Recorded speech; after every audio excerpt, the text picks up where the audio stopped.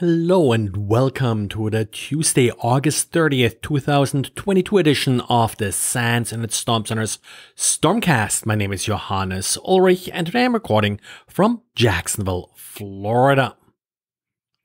The DA today published an update to an earlier diary analyzing UTF-7 encoded shellcode. The DA is zooming in on a problem he had with this earlier script that he talked about in that it didn't quite correctly decode UTF-7. This script did not, for example, decode the protocol part of URLs quite correctly. While not a huge problem if you then, for example, take the output of the script and throw it into some analysis pipe where you download additional malware based on these URLs. Then, of course, it's kind of inconvenient if you first have to clean them up. Well, the DA found a workaround. Turns out that the Windows multibyte write to char function works a little bit different than what his UTF decoder in Python did. So instead, the DA now utilized the Win32 API function, essentially the same function that's being used here by the malware, and that solved the problem.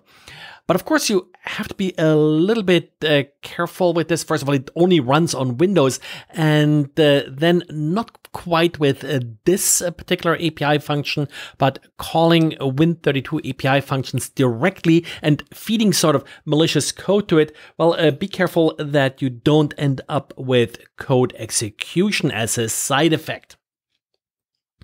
One story that has been popping up, I've covered it a little bit over the last couple of weeks, and I think I haven't covered very well, is the Twilio breach early August that affected companies relying on Twilio to send one-time passwords for two-factor authentication.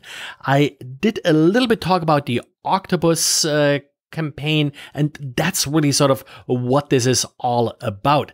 Twilio originally discovered a breach on August 4th, and if you're not familiar with Twilio, it's a really commonly used, and I use it too, company that provides a simple API to send voice messages or send SMS messages. So it's quite popular in particular for second factor authentication. And that's exactly sort of what happened here. Okta, which is an authentication service provider, learned that its Twilio account was affected by the breach. The threat actor then used the access to Twilio to not only interfere with the two-factor authentication tokens, but also learn the phone numbers of Okta users. And then they later, and that was sort of the Octopus campaign I talked about, they later then used those phone numbers to send targeted phishing attempts. They even called some of those phone numbers, which then turned out to be Okta employees and also some of their family members. This did not just affect Okta. Okta has a great blog about this. Authy, another company that sort of offers authentication services, it's actually a subsidiary of Twilio.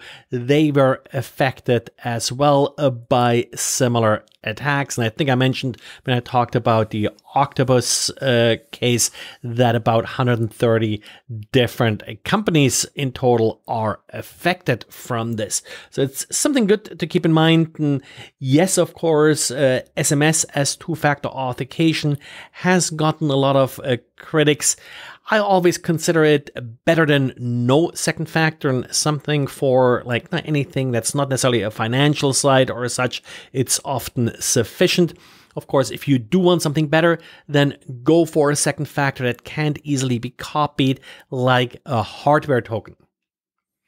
An adware is a malware category that is not always easy to define. A lot of free software, of course, openly uses advertisement to monetize their software. Where it usually becomes malicious is if the software that displays the ad sort of doesn't really own up to it. It sort of interferes with other software, in particular on Android, if it shows full page ads, not just ads within the software itself.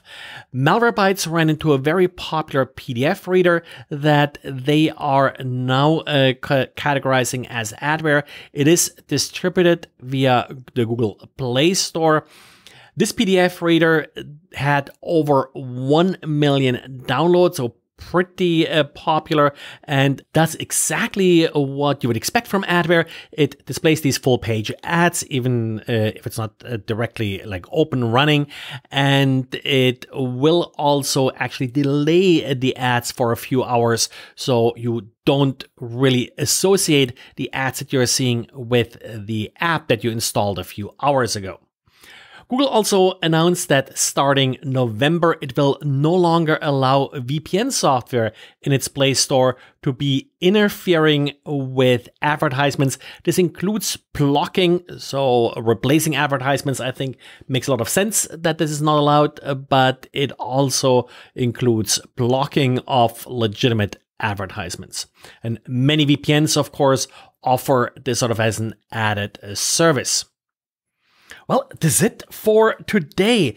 Thanks again for listening, and talk to you again tomorrow.